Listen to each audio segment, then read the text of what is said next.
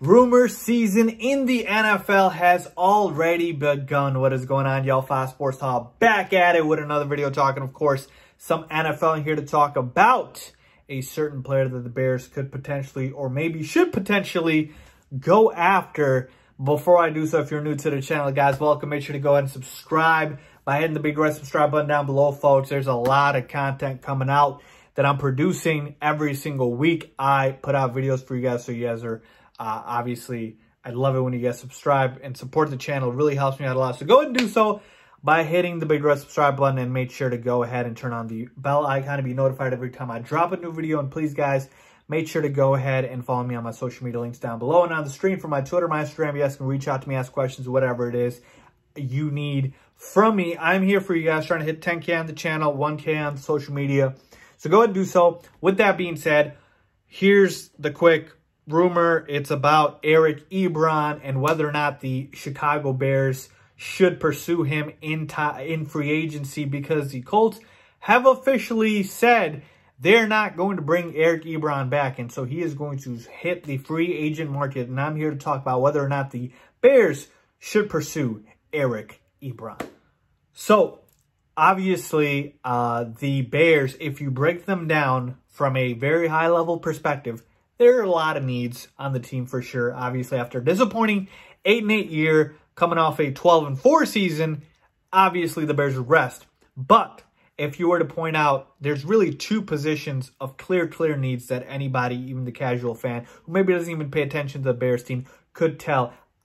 Keeping the quarterback question of that position aside, which we all know is going to be a big topic, which I will absolutely address with Mitchell Trubisky and what the Bears should do at the quarterback position.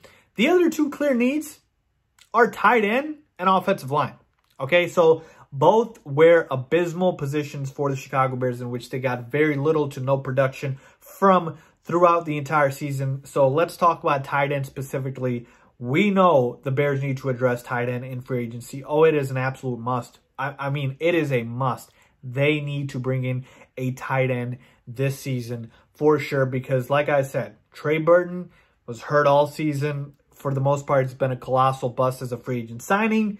Our backup tight end, Adam Shaheen, he's been a colossal bust as a draft pick, okay? And then behind him, you had a bunch of practice squad guys in J.P. Holtz and Jesper Horsted, who you really can't count on moving forward. I mean, they had their moments, but you can't move forward with those guys as your only options on the roster at tight end. So where does that lead me to?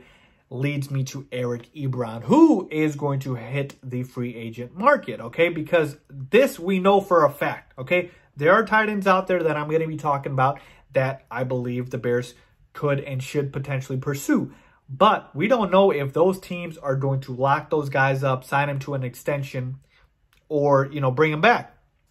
Eric Ebron, yeah, Colts GM came out and basically said that they're not going to bring him back. Eric Ebron even tweeted out, like, you know, a picture of him throwing up the peace sign, talking about, you know, he's done in Indy. And so now the question begs, is Eric Ebron worth it for the Chicago Bears to pursue?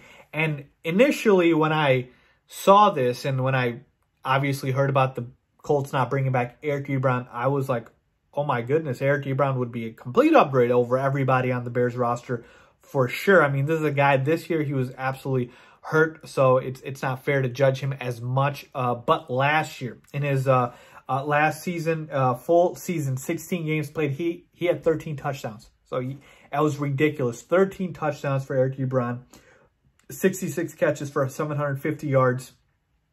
But obviously, the number that sticks out is the 13 touchdowns. This year, obviously, just 8 games, 31 catches for 375 yards. Okay, so obviously a big drop-off, but he did not play in as many games. So on the surface, I'm like, okay, Eric Ebron's an upgrade, a big playmaker, 6'6" tight end in the middle of the field that Mitchell Trubisky can throw to. I think the Bears should pursue him. But then when I took a step back and I really analyzed it, a couple of red flags are popping up for me, okay? One, if he's so good, why are the Colts letting him go? Simple as that, right? Because the Colts have a lot of salary cap space. They can absolutely afford him. Why are they letting him go? Now, you might be like, Fives, they got Jack Doyle. They don't need him. But, I mean, if you have good players. You don't want to let them go, even if you have a luxury at that position, right? So that, to me, was the biggest red flag right away. Number two, the Bears don't have a lot of salary cap space, okay? We've got about 10 to 16 million, approximately somewhere around there. Now, we just signed Eddie Jackson to a very well-deserved big contract extension. We need to sign Allen Robinson to a contract extension. There's guys that need to be paid. So even after all that, there's not going to be a lot of money left over for us to splurge in free agency. So what does that mean? You have to be very careful allocating those resources in salary cap, making sure that you're not spending it on the wrong folks, okay? So Eric Ebron, I don't want to overpay, even if the Bears are interested. So that's point number two.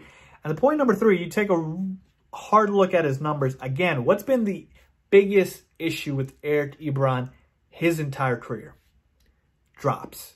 Eric Ebron has shown the tendency to have brick hands. I mean, he has dropped a lot of passes last year. 9 drops this year, 5 drops. So it's an issue for Eric Ebron. Yes, can he be dynamic? Yes.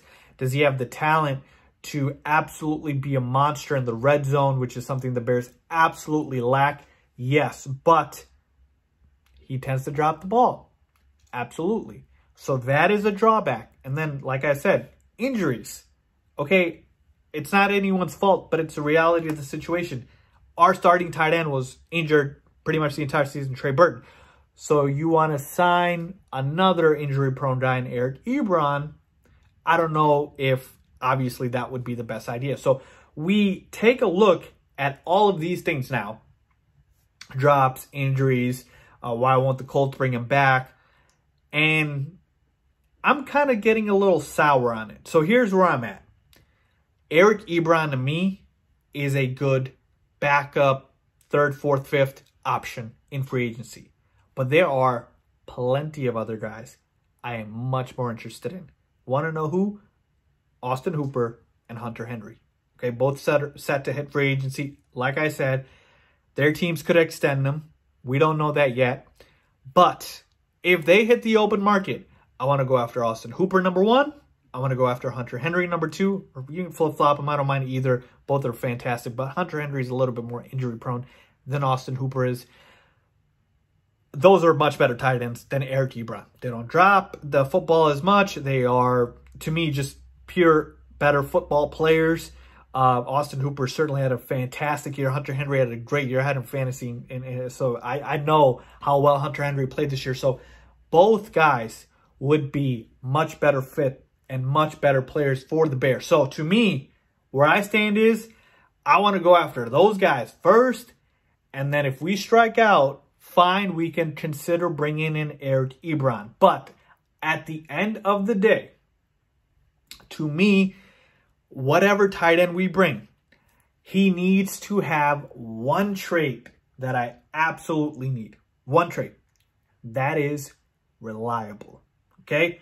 For me, I need my tight end to be the security blanket for the quarterback. Okay? So the issue with drops is a big one because I can't have you be considered reliable if you drop the football. Okay? So I need that tight end to be reliable. Okay? Eric Ebron has had good seasons, but he drops the football a lot. So, again, not the worst option in the world, but certainly not the first option, not even close. And I don't want to overpay, and I'd rather go after those other guys. So, like I said, that's where I'm at with Eric Ebron and whether or not I feel like the Bears should pursue him. Let me know where you guys are. Leave a comment down below. How do you feel about Eric Ebron? Should the Bears pursue him in free agency? Would he solve their tight end problems just by himself? I don't believe he would, just because, again, the drops, I don't believe he's reliable. The Colts don't want him back. Again, let me know what you guys think. Leave a comment down below if you agree with me or disagree. As always, thanks for watching.